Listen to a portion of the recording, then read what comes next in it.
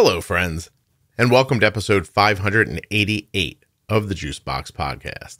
I thought this was going to be the last variables episode. I had a lot of examples sent in by listeners left, but some of them weren't feeling like they needed their own episode or were really variables. So Jenny and I were going through them, and then it occurred to me how to finish up the list.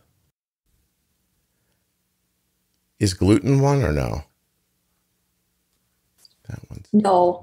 I would not consider that a variable because, quite honestly, gluten, if you did group it with anything, it would be grouped with inflammation, and it would be then grouped with like digestive stuff in terms of inflammation. And once it's gone, it's not a variable anymore. Yep. No, I'm looking at we did a really good job of getting through these. Headaches, wet weather, anesthesia. Some people are just like, it rains and my blood sugar gets funny. Oh, I get low. It says, wet weather causes highs and sunny weather causes lows. Wet weather makes you sit around. Right. And sunny weather makes you get up and move around. Is that not? Right. That's got to be it, right? I would expect that that's what it is, honestly. Yes. We'll drop that into something at some point. Ooh, constipation? That doesn't strike you that way? You know, I mean, the question really becomes with constipation, how much is that leading into pain or stress because you haven't gone to the bathroom? Or is it really in terms of things aren't digesting as well, so we have slowed digestion? I mean, that's like a bunch of things that constipation could be causing that are then the impact on blood sugar. Okay. But I don't think that's it's in and of itself is not a variable. I have to tell you, when Arden was little, before we knew she was on, that she needed thyroid medication, her blood sugars would be more and more difficult. And then she'd go to the bathroom all at once and it would level right out again. But it was just, I can see how people might see it and then think it, but. Right. I mean, I can see it in terms of pregnancy. Women's digestion slows in pregnancy. And if they are having significant issues with constipation, again, the question is there enough backed up slow digestion that it's continuing to impact things enough from an absorption standpoint that you're missing covering stuff that should have been eliminated a while ago? Yeah. Or is it that there's pain because of it? Or, I have to tell you, we have a half an hour here, and our little chatting just now made me realize how to handle the rest of this list. Okay.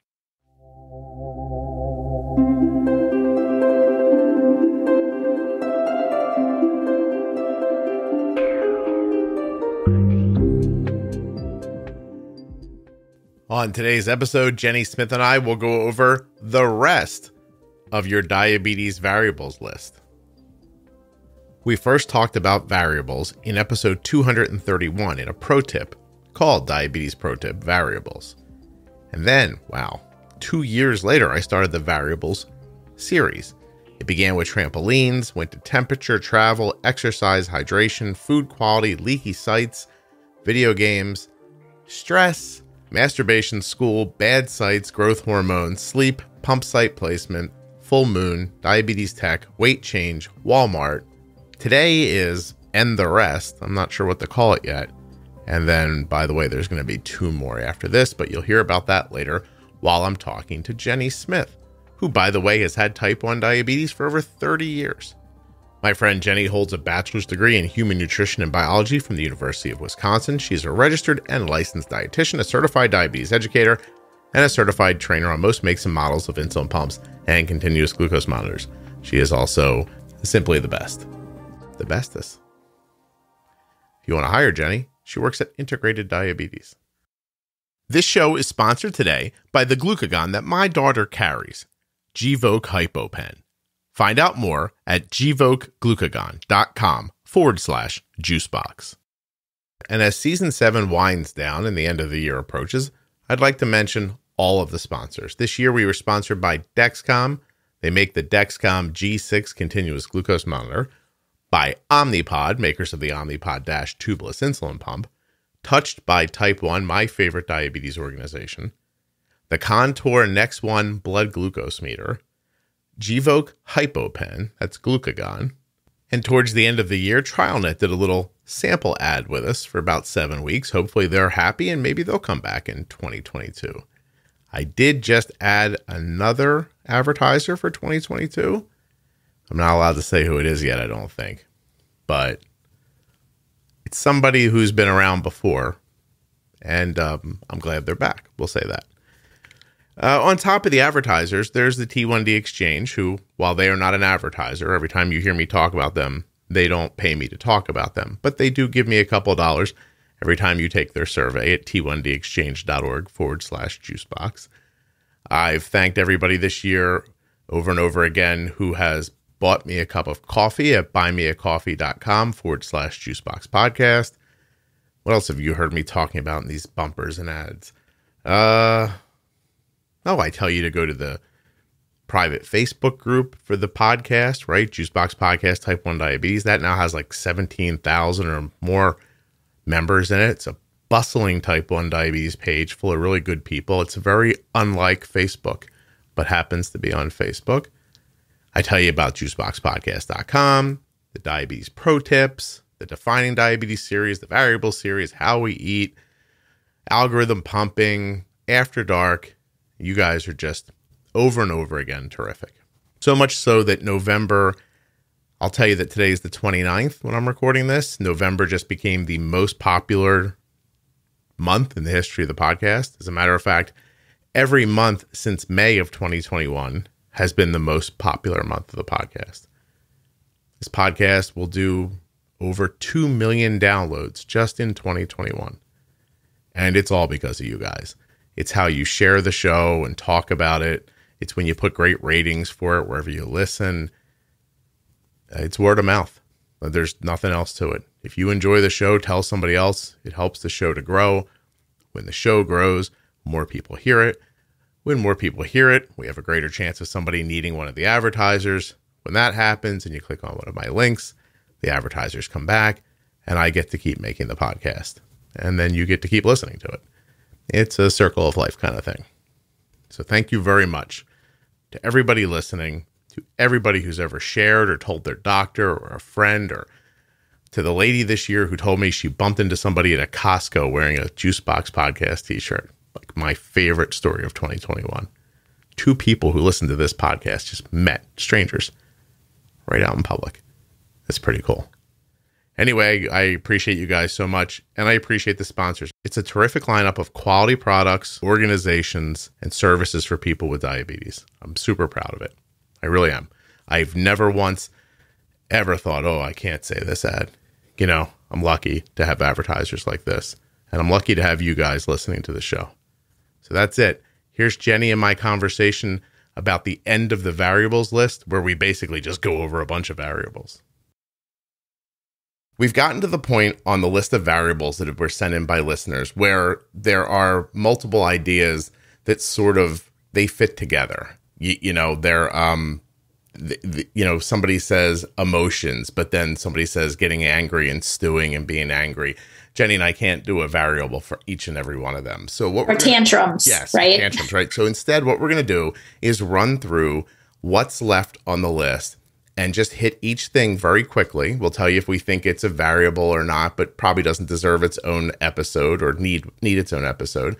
And then that'll be it. We'll move on. We're going to start adding more stuff back to the Pro Tip series after that. So, all right, Jenny. Yay. Here's what we haven't done yet on the list. And to be clear, the list is 150 things long. We've already done the things that are clear variables that, translate to a lot of people, right? We can't do the, the one thing that somebody's like, pointing to for themselves specifically. We're not going to start doing personal variables. But here's some stuff that we didn't get to, but probably mentioned in other episodes. So showers and baths, we talked about in the temperature episode for sure. Right. Yep. So if you want that, head back to there. Illness, we did talk about. And obviously being sick, blood sugars. Yes. One we could have probably made its own episode, but then you would have seen how it leaned into other ones. is somebody just said life. They're trying to be funny. I get it, right? Life is all variables. My blood sugar moves around because things happen. But that's what the whole variables episodes are about, is that there are these little things that happen in your life that you don't think of as being impactful. And I think what happens sometimes, and Jenny and I were just talking about it kind of privately a second ago, is that we don't see the forest for the trees sometimes. Right. Walmart makes me low. Not usually I sit around and my blood sugars are at one level and I have an insulin use at one level, and then suddenly I get up and run around. I'm grabbing things in the store and then my blood sugar goes down. Walmart doesn't make you low. Activity, when you have a bunch of active insulin, makes you low. But that's the life thing, right? Like there are things that happen. I think that the thing to remember here is that you have your settings put together in a way that works best during the largest swath of your 24-hour period as you've been able to figure out. During your typical, honestly, your typical day, you have, which is the reason that we do testing on more typical days. We're not going to tell you do testing of settings and stuff when you're sitting at Disney World. That wouldn't be purposeful, right? So the purpose of discussing variables is to understand that in a day, variables could become part of your day. And this is how to expect your blood sugar to maybe react with this variable in the picture. But it's not always going to be there. Yeah. Maybe 80% of your days of the week, you coast along just fine until, Aunt Mary comes to visit on Friday and you didn't expect her. Right. Or you decide to cook a big meal and it gets hot in the house. And, I get it. Like, you don't want to be thinking about diabetes constantly, but those things are impactful. And if you're a person, for example, who's fairly sedentary and you're using a heavier basal profile to combat that, you might not even know that's what you're doing. Right. And then all of a sudden you're running around putting a lasagna together. It's 80 degrees. You're sweating, stuff. Right. Yeah. It's impactful. Just going down the list, somebody sent in insulin efficacy, like expired insulin or insulin that's hit like extreme temperatures. Mm-hmm. And okay, that's a variable, but how often is that going to happen? You know what I mean? Like, right. On a day-to-day basis, no. Right. But on a setting where you are out of your normal environment, let's say you're carrying your insulin around, or you're hiking through the desert with insulin in your pump or in your backpack in a pen or whatever it is, that is a variable that now becomes something to consider if in fact you start to see blood sugars that are not the typical for you. Right. But if you opened up your vial of insulin 7 days ago, it's been working great and suddenly it's not working anymore, but it's been in the refrigerator the whole time, that's a weird place for your brain to go. But it happens to correct them. It does. But why does it happen to them? Because they can't imagine bigger picture what could be going on. So they start going through the real obvious stuff. Well, maybe this insulin's not working. It's the same thing as when we just did a diabetes technology episode where people are like, this pump doesn't work. But sometimes it's you don't know how to use it. Right. Yeah, you know what I mean? And yes, you don't see the forest for the trees again. And I think that, right. Not that your insulin can't go bad, like Jenny's saying, if it's out in the heat, or if it's way past, a date, but it didn't just magically stop working. It's a fairly, well, one I would definitely add to that though, is consider the mode of transit that the insulin got to your house as well. Okay. Especially in different temperatures or different areas of the world. Right. Yeah. Because if you, I go to my pharmacy to pick up my insulin. I pick it up, I bring it home, it goes right in the refrigerator. There's no delay, right? Many people get their insulin supplies shipped. Yeah, we do. Right. Yeah. So depending on time of the year, I always recommend people check, was the ice pack or the dry ice or whatever it typically arrives with, was that in there? Was it cold when it arrived? Did you put it right in the refrigerator? All of those things would be considerations in terms of, Perfect. There's somebody put on here, gluten if sensitive or celiac or other food intolerances. And you said when we went over it privately, you didn't really think it was its own variable, but if it was, it might be bundled together more with another one that's on here, which is inflammation. Right. So, yes. Yeah. So people who are gluten sensitive, who are not eating a gluten-free diet, do have inflammation in their stomach lining. And I'm not a doctor, Correct. But down there towards the middle of your yes. body. Yeah. And that inflammation can make you seem insulin resistant? More resistant typically because inflammation is like a stress in the body. Mm-hmm. Again, we were talking and I had said kind of goes along with a lot of the inflammatory, not only the digestive, but also things like lupus and rheumatoid arthritis and fibromyalgia and all of those types of things are an inflammatory type of condition. Okay. And so uncontrolled or mismanaged, they will usually create a sort of a system of stress in the body, which will usually keep your blood sugars running higher until they are better managed, which kind of goes along with the gluten component, right? If you're on a gluten-free diet already, you shouldn't have that inflammatory nature in your digestive system. It should be calm. You should be digesting food the right way.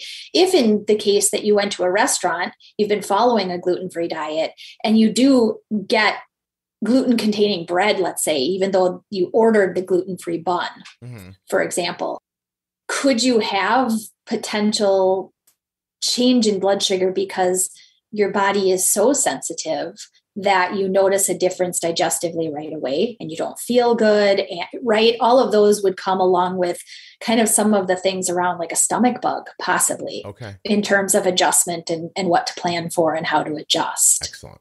If I say one of these that you think is its own episode, just stop me and go, that's actually an episode. Okay. Okay. So the next one, I don't think so.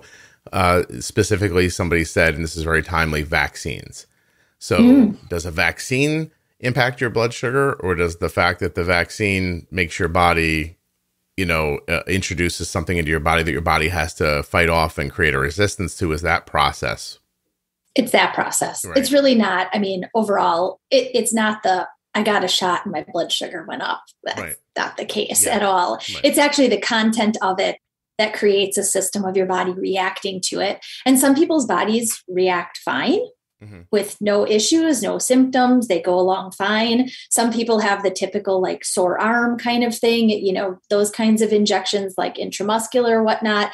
And sometimes just that sore arm kind of feeling could be enough, again, inflammation in that site to create a little bit of a bump in blood sugar. I would say that the only thing that would coincide with actually getting a shot in terms of like a vaccination, they're pretty big needles for the most part. So you could have a quick rise in blood sugar in that like setting because adrenaline, you're scared. Fear. Yeah, that stuff. But again, to use the Walmart reference again, the vaccine, just the sheer, I touched the vaccine to my body, my blood sugar went up. There's a mechanism in there. It's not just that you got a vaccine. It's the stuff that happens afterwards. Yes. Is alcohol its own, do you think? I would think so. Yeah, I think. Okay. That's a good discussion. All right. So I'm going to mark that as its own episode. Medications in general. People just put medications. So, there are some sugar fillers in some medications, right? Like there are kids, especially kids like, antibiotics are often a liquid of some kind that is flavored, sweetened to some degree to get the child to take it. Okay. So those could certainly and usually do have some type of carbohydrate in them or sugar in them. Other people, though, in terms of medications, could have reaction. And that's where it's really important. Anytime you start on a new medication, ask your doctor if they've checked so they can tell you whether or not you should start paying attention to your blood sugar. Okay. Because some medications that you will take long-term could definitely have an impact on blood sugar, either making you more sensitive or making you, more resistant or whatever it is. While the med is doing what it needs to do for what it was taken for, it may have an indirect, sort of impact on your blood sugar. Okay. All right. I have a thought, but I'm going to add it to something else. So, pain, we're in the same situation. We talked about that already. Adrenaline, like, reactions to pain. I don't think that needs its own. I mean, I don't think so. It would be a 4-second episode where I was like, pain. Yeah. If you're in pain, your blood sugar might go up. And we'll see you later. Right. Is menopause its own? I would say menopause could be its own, definitely. Okay, I thought so too. Interesting. Waking up in the morning. Okay, guys, we have great episodes on that. So we have, what did we do? We did feet on the floor, defining diabetes. We did defining diabetes, dawn phenomenon. And we did, how do you say it, Jenny? The smogy. Yeah, yeah. And we did that. So go find those defining diabetes. If you're, are you thinking waking up in the morning is its own thing? It definitely is, but we've got that covered in space. Covered. Yeah, yeah. Yes. So go handle. Lots of info. Right. Are allergies like illness?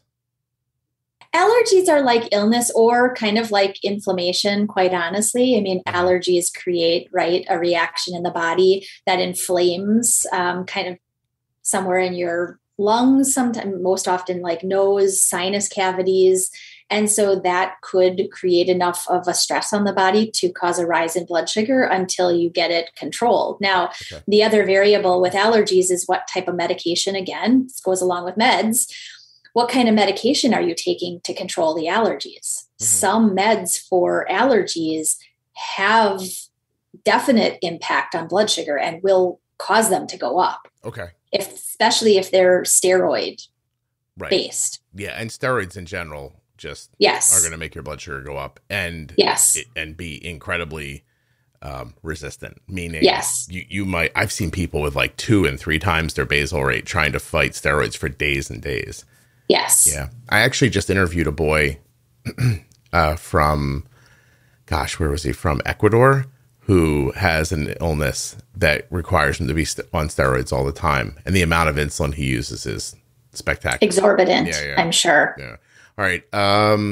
So then dreams. Dreams are adrenaline. Like you just get really scared. Could your blood sugar go up in the middle of the night? Does that ever happen to you? I would guess. I mean, I guess if I've ever had bad dream, and thankfully, I don't remember really that many like nasty bad dreams where I wake up, I'm like, oh my gosh, and at that point I was probably just happy that I woke up like in my bed and like not in the weird scenario of my dream. Right. So whether I checked my blood sugar or not, I mean, it's typically just it's sort of an unconscious sort of reflex for me to be like, what's my blood sugar when I get up? Even if it's just to go to the bathroom overnight, I always check.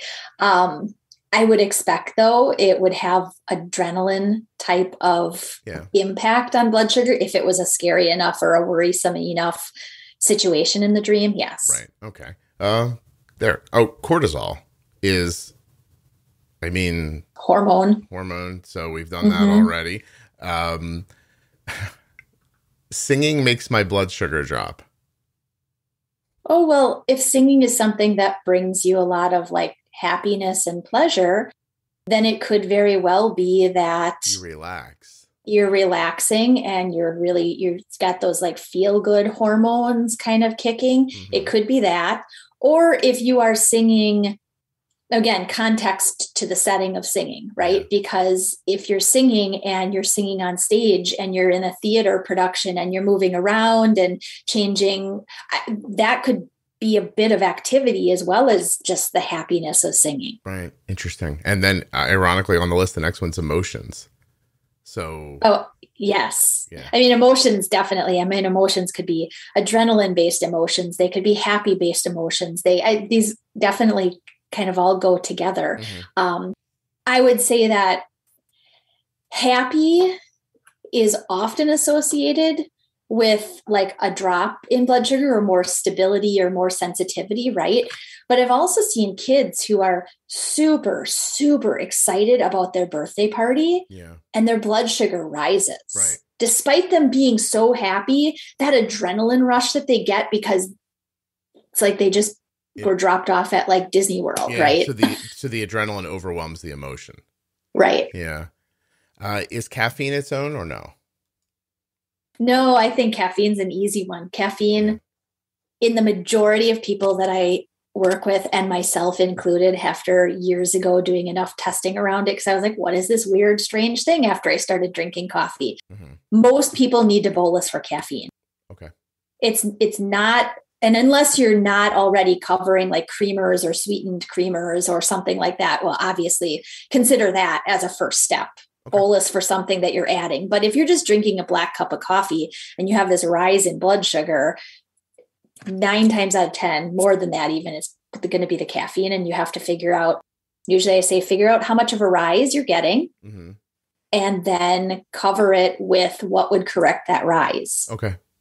The next two we've literally talked about in the last couple of moments in a different way, infections and excitement. So we're good there. I will say this. If this one's an episode, I don't know, because I've never understood when people talk about this. Daylight savings? How the heck does that change things that much? It's an hour, right?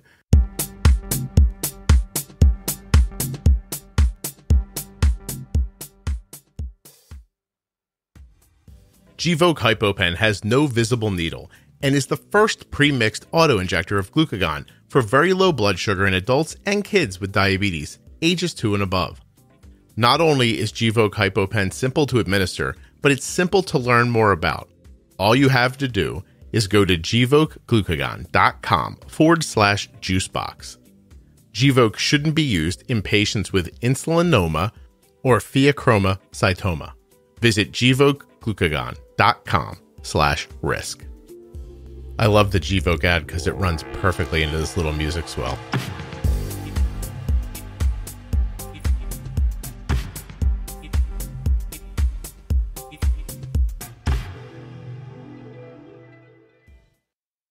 How the heck does that change things that much? It's an hour, right? It is. And I think it's a pretty quick in what I would expect in terms of explanation. Depending on what you're doing with your insulin doses, it may have some impact. Like, let's say you are the person who has different settings overnight for your basal, right? And you don't adjust your pump accordingly. So now you could be running settings that are not jiving with the actual time frame that they're now needed in. Okay. So in a way, could it? Yes. If you're not adjusting so that your system can give you your right doses. All right. So then that goes right along with this one here, schedule change. Same thing. Yes. Okay. Schedule change, same thing. And in fact, schedule change, especially for someone who has a very drastic schedule change from what they had been doing. A nurse who had been doing day shifts, who is now working the like 11 to 7 shift, right? That's a big change and a definite difference. And most likely you would have to do some new testing around that to figure it out. Let me see if you agree with me here. Teething. Oh, hold on. That was almost it right there. Sorry. I just almost went down. Oh, no. Can you imagine? You'd be like, and it would be like 911. Yeah, I'm calling for this location, not where I live. I'm making a podcast with a man in New Jersey. He just fell right out of his chair. Please help. Yeah. Teething and getting a tooth is going to be pain, inflammation, and maybe... And irritability, more temper tantrums, probably less sleep. I mean, all a collection of variables in one. And we'd be looking for higher blood sugars from that. Correct. Okay. Moving, I mean, is Walmart, right? Like you're moving, you're either excited or nervous, and probably more active than you think. So emotions, adrenaline. Yeah. Oh boy, this is so, you know what? I'm actually enjoying this. It's kind of fun going through them because I think people think about it in terms of words. Right. People have a lot of different explanatory words for the same thing. For the same thing over and over again. Yes. And they give you an insight into their lives. Injuries, breaks, and concussions. I feel bad for this person. Oh, yeah, that's not good. Yeah, but that's... Maybe they're a hockey player. I hope so. All right, but we definitely covered that. Okay, so here's one where people, I mean, we've talked about illness over and over again. It's in an illness episode. I'm going to skip that. Hormones we've done. I mean, carbs and protein, guys, there's tons of episodes on that. If you go back and listen. I mean, if carbs is like the OG variable, right, in diabetes. Right. So I don't think that needs its own episode, but I appreciate you putting it on here. This person, talks about work, about how they need different basal rates on different rotations of their job, which you schedules literally just spoke about. Mm-hmm. Cyclical hormones in a tween who hasn't had their first period yet. So, I mean, in the lead up to your first period, you can start seeing hormonal impacts. If I was you, I would take that as a nice thing. It's like they're like training wheels. Yes. Yeah, for learning about how to do that. Yep. And I think we talked a lot about that in the hormone-based episode. Yes. Definitely did. Absorption at injection sites. We did we talked about sites. Schedule transition. Shared custody of families. I'll tell you what, I get that that's a variable, but I still haven't found a good way to talk about that. And when we do, it won't be in a variable episode. It'll be in a longer one because agreed. There's a huge problem if you're managing one way and someone else is managing a drastically different way and you're passing this person back and forth. Correct. Yeah. And I've worked with plenty of families where it can work really well as long as everybody's on the same page in terms of the best interest of the child. Mm-hmm. And it can work really, really poorly. Yeah. If they were just, hey, do you have enough information in your head to do a pro tip about how to do it well? You think? Yeah. Yeah. All right. I'm going to mark that for that one. Inactivity is, I think obvious if it's not your normal situation, right? If it's not your typical, like you said, then inactivity could make your blood sugar rise. If you're usually more active and suddenly inactive, you would probably get a rise from that. Mm-hmm. This one's really interesting, but we already talked about it. Being around different people. This person says that their stepson, their blood sugar goes down when they're around their daughter, which is probably just a happiness and comfort thing. Probably. I would think, unless their daughter is magically giving off insulin in the air. Right. Or again, I mean, it kind of does go back to like a separate household type of management. Maybe the child whose blood sugars now even out when they're with you. Yeah. It could be because they feel more secure. They feel more supported. They feel like somebody's actually helping them to pay attention versus the other scenario. And here's another one. The next one, my daughter's blood sugar rises the minute we walk into my parents' house. So either your daughter's really excited to be at your parents' house or doesn't like being there would be my guess, right? Correct. Okay. Yes. Well, isn't that interesting that you can kind of have like a little meter on you that tells you? Oh, yes. Yeah, it's interesting.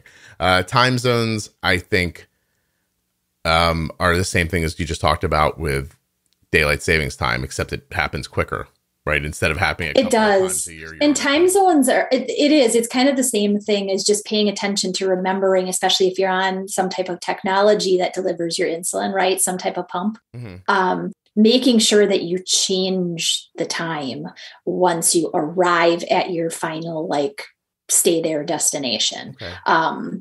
So that you have all of your settings that are now coinciding with the time that you're in. What do you think about times of day eating? Do you think that chicken parm with a little pasta takes a different amount of insulin at 3 p.m. than it takes at 8 p.m. than it would take at 9 a.m.? Or do you think that people's just have such varied basal rates maybe?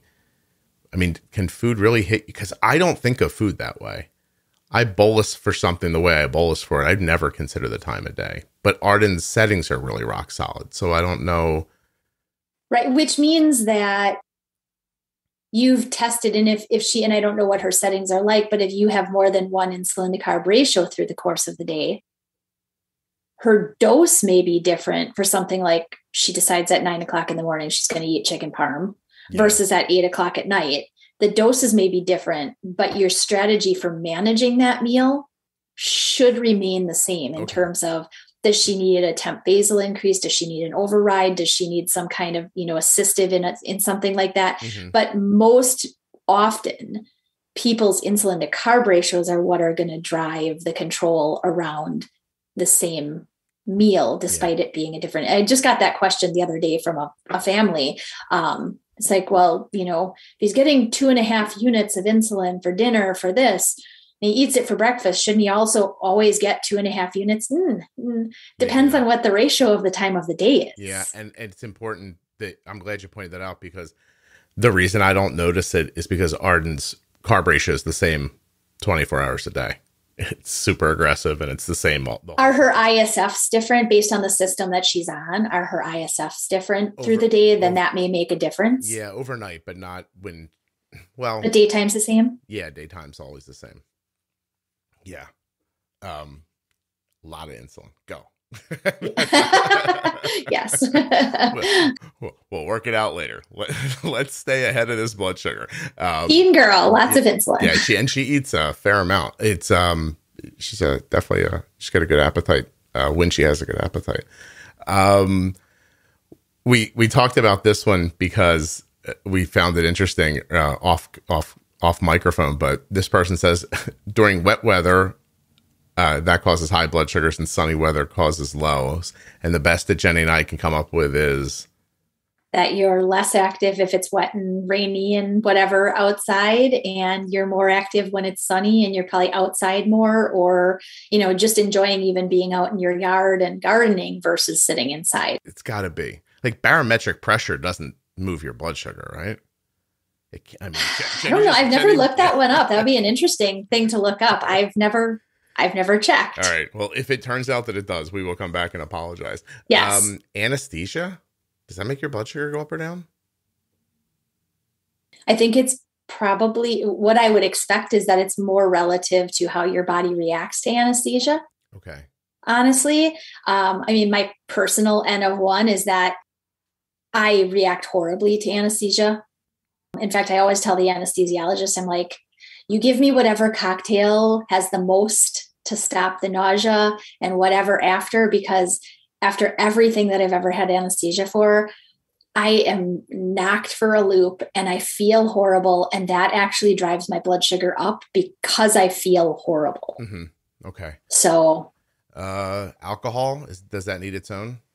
I think we said, I think alcohol is definitely its own. So we're going to make that its own episode. One that we talked about people said constipation and stomach motility, and Jenny's like, I'm not sure about that, but I have seen that a little bit with Arden. If she hasn't gone to the bathroom in a while, her blood sugar can get sticky, and then the minute the event happens, it starts to come down. Yeah, but it's got to be a pretty drastic scenario. Constipation scenario. Not like I just haven't gone since yesterday. You know what I mean? Like that kind of thing. Everybody should go to the bathroom every day. I was going to say that too. Everybody poops, and everybody should poop every day. And if you're not, yes, find Metamucil or eat a vegetable. My boys love that book. I think it's called Everybody Poops. They love that. They think it's hilarious. Yeah. I'll tell you what, at a certain age, I thought it was hilarious too. And that age for me was 37. So, there's another funny one. It's I need a new butt. Oh my God, it's hilarious. Really? We laugh and laugh when we read it. It's so funny. Glycemic index of food is definitely a variable, and we have multiple episodes on them. Please go find them. Yes. Hot tubbing, shopping, pre-bolusing versus non-pre-bolusing. These things are all self-explanatory. Playing hockey is track and field. Violin lessons, which is probably stress or anxiety, I would imagine. Could be. I don't know. I was a violin player, but I also didn't have a CGM at the point at which I was playing violin. So who knows what was happening? All right. So I'm going to draw a line here because you're out of time, but let's just end with this. Were you any good at the violin? I was really good at the violin. I haven't played in years. I don't really have the time nor, keep up with it. But I played from kindergarten all the way through college. Oh, wow. Do you think you could pick it up and knock something out with it? I could. I really, right now I need a new bow for my violin because the strings on my bow are done. So, but other than that, I could. Your violin's good. You just need a bow. I just need a bow. That's all. And I've looked into getting it repaired and getting a new one. And I look at it and I'm like, I could spend that money on something else. So I just don't do it. If I leave this in, someone's going to send you a bow. So no, please don't. The other night, somebody went on my Buy Me a Coffee link and left me so much money. I was like stunned by it. And with this really wonderful note, and I wish this was more. And it made me, I was very happy that they felt that way. And I took the money and I bought hard drives to back up episodes. Awesome. Yeah, but I was also, it's weird. It makes me uncomfortable. So that is, I know if a bow, like if somebody said to me, how do I send a bow to Jenny? Okay. I know you'd be like, oh my God, don't do that, please. No. I mean, I've gotten really nice thank yous, which are, I think they're the most appreciated. I love hearing how much this helps people, honestly. And those are the best like feedbacks kind of thing. I agree. I really do. Okay. So the next time we get together, we'll do a couple of them that we've set on, and then we might do another run through of the rest. And I thought this was good. So awesome. Cool. All right. Yay. Hold on 1 second. Fabulous. Yeah. I like it when things work.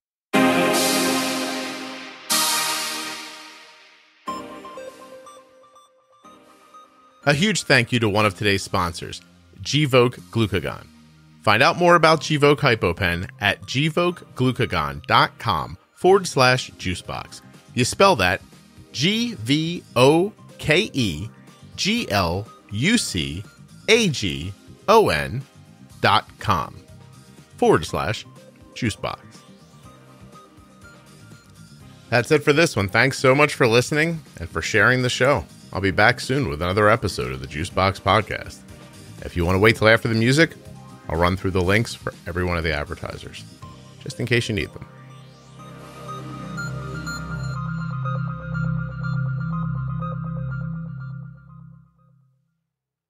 So Omnipod is a tubeless insulin pump. My daughter's been wearing it forever, and you can find out more, get started, and see if you're eligible for a free 30-day supply of the Omnipod Dash at omnipod.com/juicebox. The Dexcom G6 continuous glucose monitor is a mainstay at this house. Dexcom.com/juicebox. The Contour Next One blood glucose meter is in fact the meter that my daughter uses. It is literally the favorite one that I've ever held or used. I am not kidding. ContourNext.com/juicebox. If you want to see people doing wonderful things for people with type 1 diabetes, go to touchedbytype1.org or visit them on Facebook or Instagram. And of course, the Gvoke HypoPen was today's sponsor, so we don't need to do that one. You can find out if you have autoantibodies that lead to type 1 diabetes at trialnet.org/juicebox. Tell them I sent you. Touched by Type 1, I mentioned. Oh, and the T1D Exchange. Take the survey. If you're from the United States and you have Type 1, or you're from the United States, or you're from, I can't even say the words. I'll try again. Or you're from the United States and you're the caregiver of someone with Type 1, you can take the survey probably in less time than it took me to tell you all this, because I seem a little gobbledygoo in my mouth. T1dexchange.org/juicebox. Check out the Facebook page. There's a public page called Bold with Insulin, a private page, Juicebox Podcast Type 1 Diabetes. I'm on Twitter and Instagram and TikTok. Just look for Juicebox Podcast. DiabetesProTip.com is where the Diabetes Pro Tips and the Defining Diabetes stuff is. It's also at JuiceboxPodcast.com. It's also in your podcast player. There's great lists of them in the Facebook page. I think that's pretty much it. I really appreciate you listening. I'll be back really soon. Take care.